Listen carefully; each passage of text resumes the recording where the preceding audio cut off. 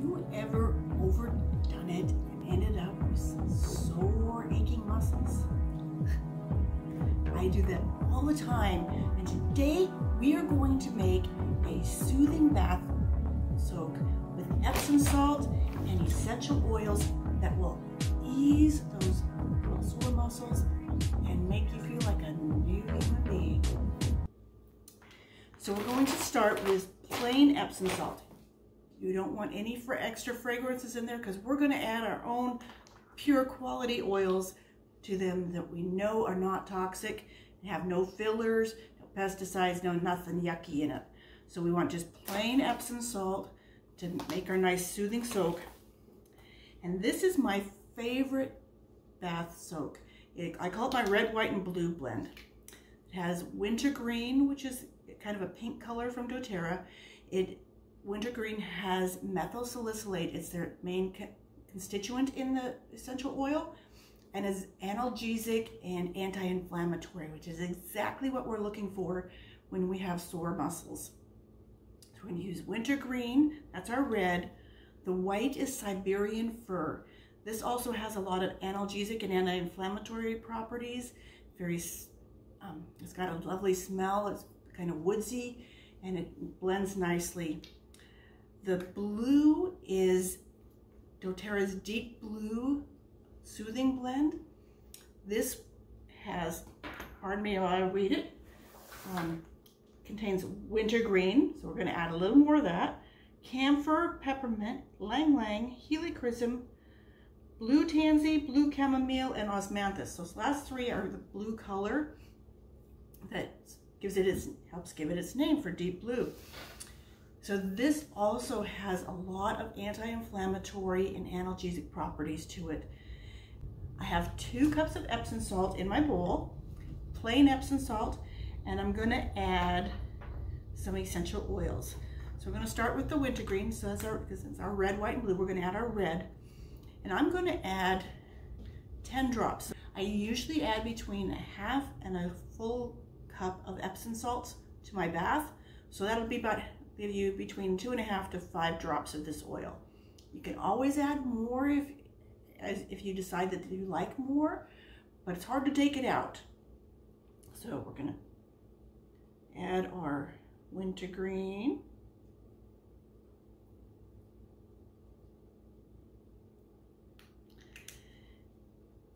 And then our white is our Siberian fir.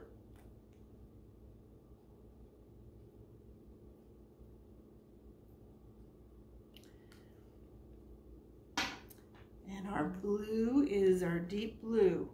Now, if you have real sensitive skin, then I would cut back on the deep blue.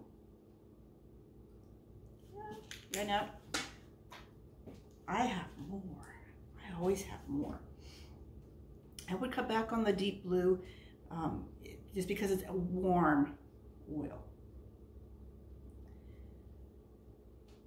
I don't have any problem, but some people are a little more sensitive to it and find that it gets a little warm to them and they don't like to sit in a bath with it. So if you find that you're using an oil and it seems a little warm to you, you want to dilute with another oil, a carrier oil, coconut oil, olive oil, jojoba oil, grapeseed oil, anything like that. That will help dilute it down, take the warm away. If you try and wash it off with water, you're going to drive it in further and make it hotter. So I honestly have no problem with this. I actually use a lot more than I'm putting in here.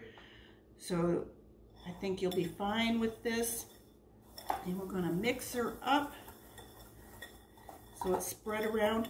When you are using essential oils in a bath, doesn't matter what essential oils, you want to add them to something before you add them to the water, because oil and water don't mix.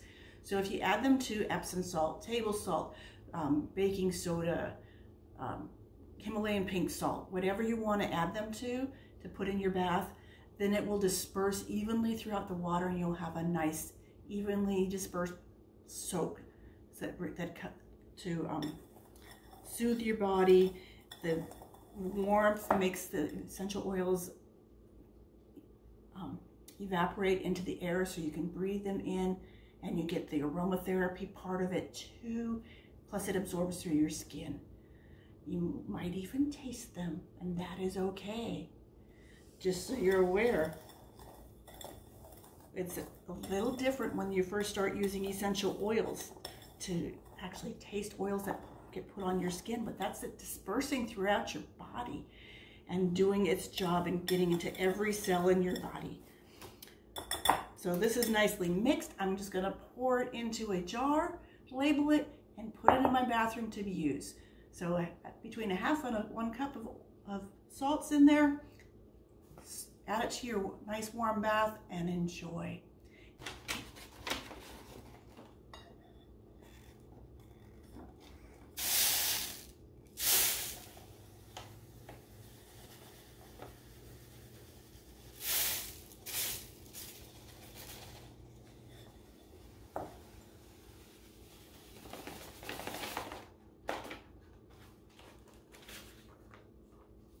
If you like this, click like below and subscribe. We're going to be making lots more fun DIY projects using essential oils.